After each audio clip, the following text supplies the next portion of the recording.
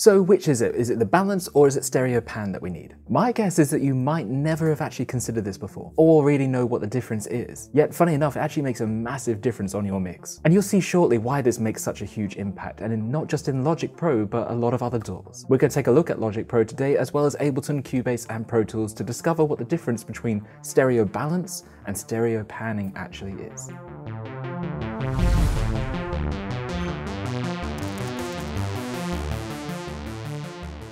Hey, my name is Steve and welcome back to Command-Shift-New. It's just a really quick video today to clear up something that you might have discovered in your DAW. Or it may be something that you've never seen before or even considered. The pan knob itself might be kind of lying to you, and you might think it does one thing when it's doing something very different. Let's dive into Logic Pro and start explaining what I'm talking about. And don't worry, we'll also check out Ableton, Cubase, and Pro Tools to see how it works in those DAWs as well. Let's dive in.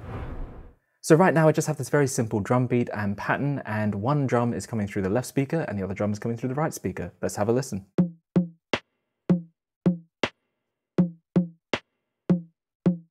Of course, if you haven't got very good speakers or you're watching this on a phone, do make sure that you're popping on your headphones so you can really hear that there is one drum in the left and one drum in the right. Now, when we look at the DAW, we can see this pan knob here on the track header in the track workspace. We can also see it in the inspector down here. And if we look at our full mixer, we'll also find it in there as well. That knob you've probably seen and used before, and you can pan your item to the left, hard left, or to the right, hard right there as well. And I can even option click and have it return to the center to reset the default. The thing is though, you probably assume that when you're panning it to the left, you're putting all of that information, all of that sound over into the left speaker. And when you pan the other way, you're putting it all the way into the right speaker. However, that's actually not the case. With the default one in Logic Pro, as is the case with quite a few other DAWs, the default option is a balance between the left and the right speaker. What this actually means is that as we turn that pan knob to the left, we're not moving the sound to the left. We're just increasing the volume of the left speaker. This is a little bit weird to wrap your head around, so what I'm going to do is I'm actually going to play it. We have that tom sort of sound in the left speaker,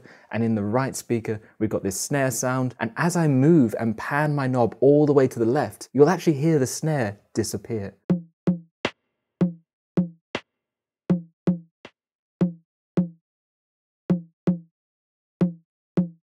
And this is the same as well when we pan all the way to the right.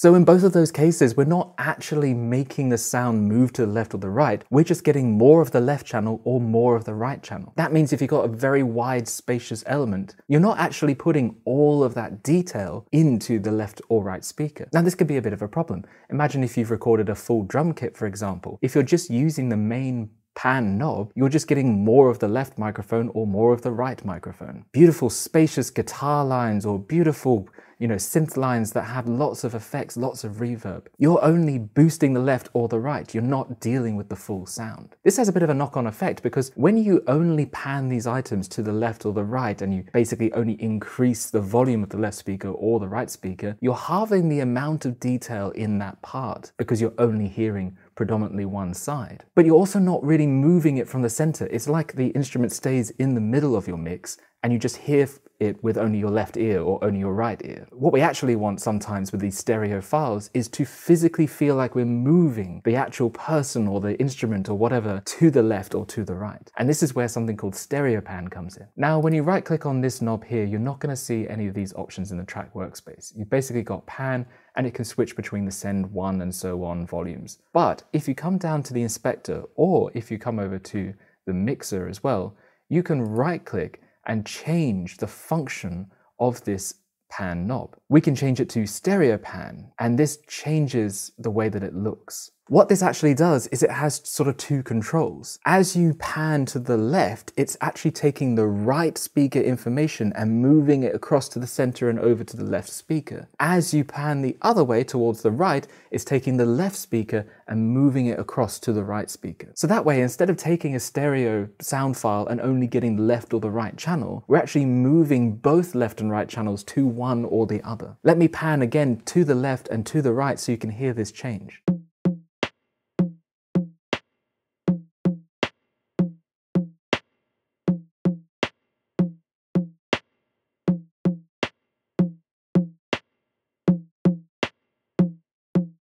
This critically is so different, so much different to the basic pan knob. You can really hear both details and you don't lose any of the drum beat. Now, obviously with this drum pattern with one drum all the way to the left and all the way to the right, that's not normally how we mix or record things. But if you've got a very spacious file that you're trying to put into this mix and you just use the basic balance knob, you're going to be missing out on information as you pan that to the left or the right. Switching it over to the stereo balance microphone, it's going to make you move the player around. This is going to have so much more accuracy and detail and going to have a bit of a fuller sound, so to speak. It's going to be rich and detailed and clear. The other cool thing as well is that we're obviously moving left to right speakers, but if you want to swap the image, you can do that very quickly and easily here too. If you come down to your mixer while it's center panned, just hold down the command key on your keyboard and click that knob. What that has done has changed it to this orange kind of indicator, and that means that the left and the right speakers are now switched. So if I play this one, we should now hear the snare over in the left and the tom to the right.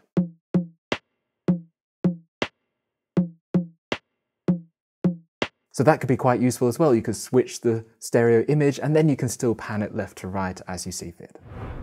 Now, what does this look like in other DAWs? Because they have the same problem as well. So down here on Ableton's mixer, you've also got a standard balance knob and you can drag that to the left and to the right quite easily from there. However, if you right click, you can change this over to a split stereo pan mode. And this gives us something similar to the stereo pan knob in Logic. It looks a little bit different though, because basically you've got a left and a right control. So the information that's in the left speaker and the information that's in the right speaker can be placed anywhere from left to right.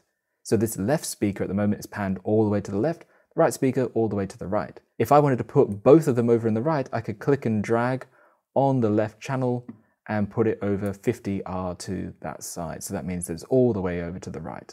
And if I wanted to swap it so that the left is in the right and the right is in the left, I could come down to the right, drag it the other way, and there we are, now it's 50 to the left. So basically I've flipped my stereo image there. But you can see how powerful this is. You could, for instance, make a signal mono by simply bringing both of them to the center. And that means that there's no difference in information between the left and the right channel. You could have it a little bit to the left, but quite a lot to the right. So therefore it pushes it more to the right. So it's very much the same as the stereo balance knob in Logic. Moving over now to Cubase, we have a very similar thing. I've got a simple track here, and over on the left-hand side, I've got the inspector. Now, in this option here, it's currently set to just the balance. So we're moving to the left or to the right, and that means that we're only hearing our drum, tom, and only hearing our snare as we do that, because it's balancing more left or more right.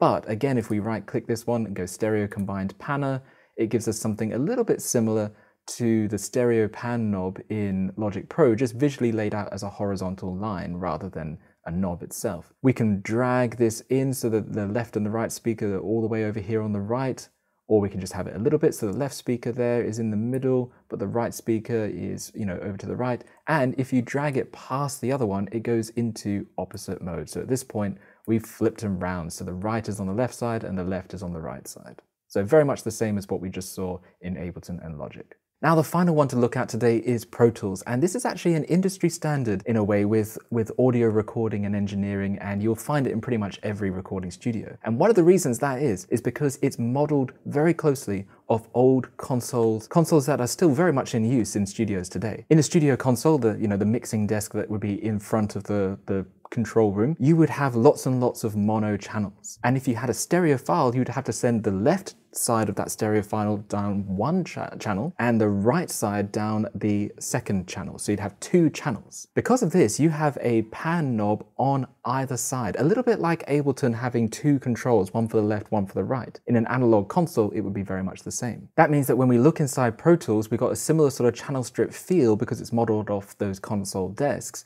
And on a stereo channel, you'll see both left and right. There is actually no option to have a balance knob. If I create a new track and I make this track a mono track, you'll notice that there is a balance knob, putting that to the left or to the right. But that's because it's a mono source, it's just moving it between left and right speakers. But with any stereo track, by default, Pro Tools is going to have two controls, one for the left speaker and one for the right. And we can do all sorts of things like pan it more to the right, so this way the left channel information is in both speakers, but the right channel is over on the right-hand side, which means that it feels more to the right.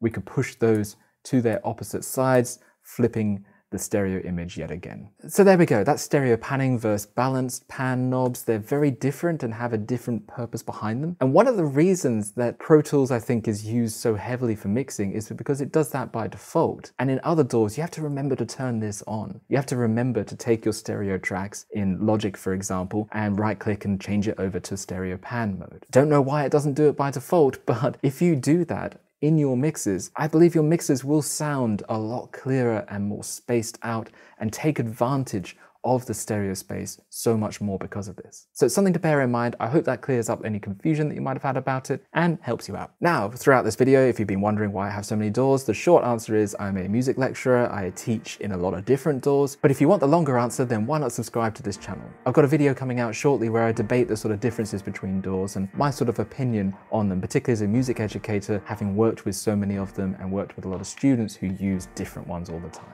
So why not subscribe for that one? But otherwise, I hope this has helped, and I will catch you in the next one.